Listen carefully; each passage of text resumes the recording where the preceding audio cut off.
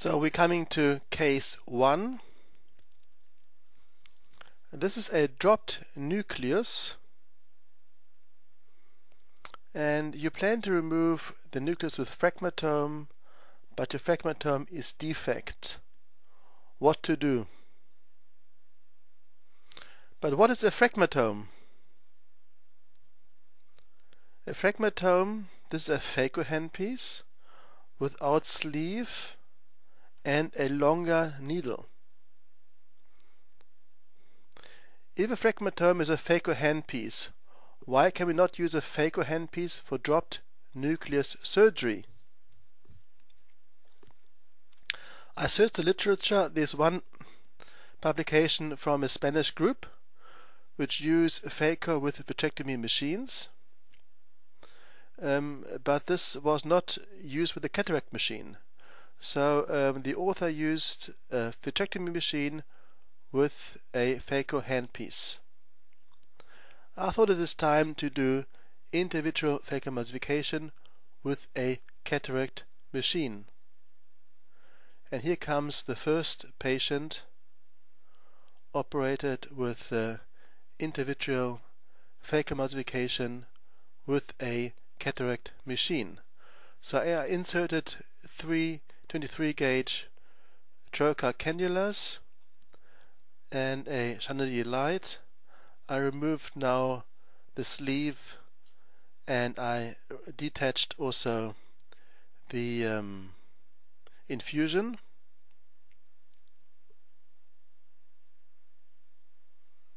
So we're working with a infinity cataract machine. No vitrectomy machine. This is an infinity cataract machine. In the right hand I'm holding the phaco handpiece, a completely normal phaco handpiece for infinity. In the left hand a backflush needle to fixate the dropped nucleus in the middle of the vitreous cavity.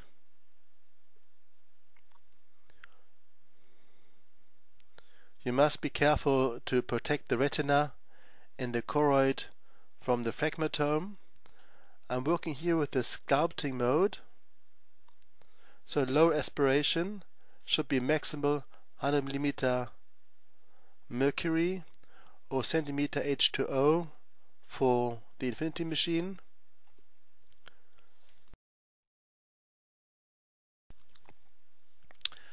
I found it very safe and easy to perform. The power of this machine is actually higher because you have oscillatory function. Technical details. Settings for phaco is sculpting mode, max millimeter, 100 mm mercury or centimeter H2O for infinity.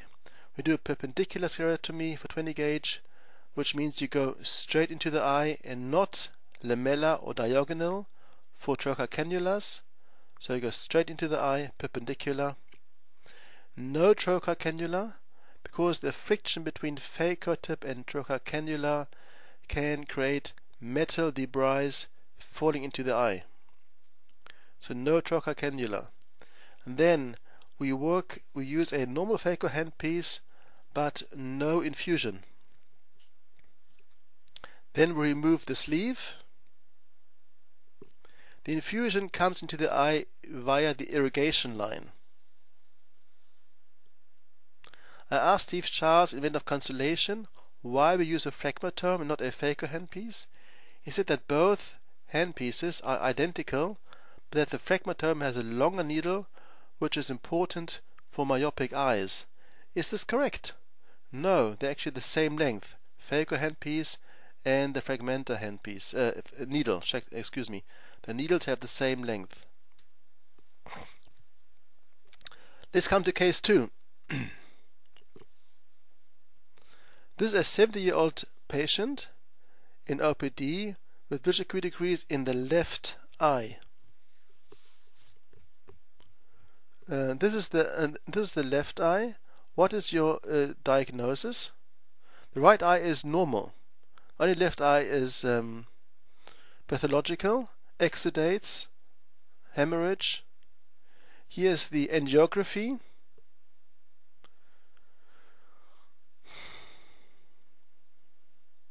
You also see leakage. Well, it is a Coats disease. The Coats disease is usually unilateral and affects mostly male people. And according to the staging of Coats, we have the stage 2A, both exudates in the macula. I treated this patient with laser and Eylea, no vitrectomy, and 1 year follow-up is 0.65 visual acuity. And this is the the fundus after 1 year.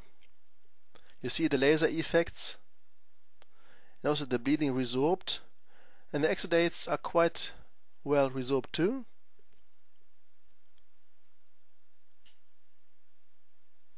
Thank you very much.